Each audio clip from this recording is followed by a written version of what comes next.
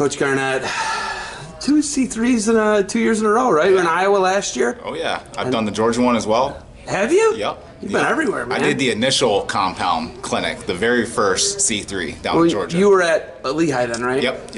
I was with Lehigh then.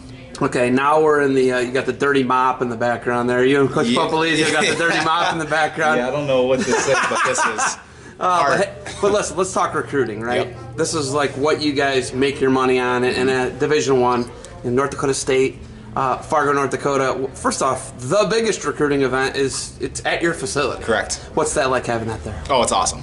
It's awesome. It's nice just to have, some teams will host their training camp there and they'll use our room. They're taking Instagram photos, Snapchats, all of our Bison word marks, our logos, colors are all in the background. So it's nice for them to be able to put that stuff out. It's almost like an extra marketability piece for us, and then obviously, getting to brush up against, a bunch of the kids as they're crossing through different facilities that they use on our campus that we have access to is pretty neat. So it's an extra benefit to us, and it's nice just to have that amount of kids get to our campus, be running around, biking around, walking around campus, seeing what it's like, seeing what the town is like of Fargo, and as well as our brand new facilities we have. So it's been great. Compound College Combine, as we talked, you were at the first one. Now, we're in the 4th year of it, and you've been across the country for it. And what do you think this does for you guys recruiting-wise, and what Coach Pratwell and Coach Yates, one of your college teammates, Yates was, but what does it do for North Dakota State, and why do you like coming here? I think it's great. I think it helps widen our footprint. When you talk about North Dakota State, there's probably not many kids in Florida that are familiar with North Dakota State or know what North Dakota State wrestling is, or the fact that we're in the Big 12, for example. So I think events like this is great. So when I go to the one in Georgia, Florida, Iowa, it's all about educating these kids and educating these parents, and letting them see you, letting them see the things that you teach, because the things that you teach are related directly to your program. So a bunch of the stuff that I'm going to do today, stuff that we do up at North Dakota State, and a bunch of these kids may say, hey, I like the way this coach teaches or what he's showing, and the parents cross paths with you, they get to talk with you, now they get familiar, and I think it just helps grow your program from a visibility standpoint. Getting in front of these kids is huge nowadays. When they're seeing you, they instantly get interested. Okay, you, as far as you've traveled well. You're an All-American at Virginia Tech, and you've seen it.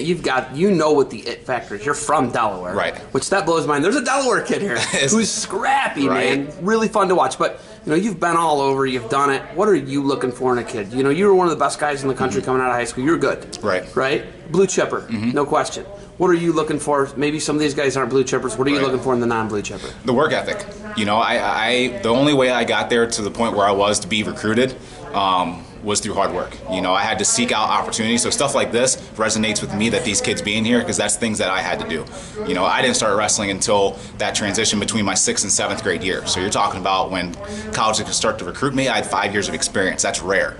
And some of the programs that I was able to talk to on the phone and go visit campuses, that only happened because, I went and did double practices. I wrestled at all the large national events every single year. I went to all the camps, every single clinic I could. And so these kids that are here, they automatically get credit from me just because they're here in the month of August, taking up a part of their summer for 2-3 days when they could be out on the beach doing whatever with their friends, So I basically look for kids that are, good academically, good kids, come from a good background, and ultimately are going to work hard and do the right thing. So I pay attention to, when I'm teaching, are these kids watching? I'll occasionally, glance my eye over to see if they're staring at the mat, staring at the ceiling, if they're paying attention, because this type of stuff is helping their wrestling IQ. So I want to make sure that they're committed to growing their wrestling minds as well. So all those different things that combine to make a good wrestler, work ethic, toughness, wrestling IQ, good student, good person.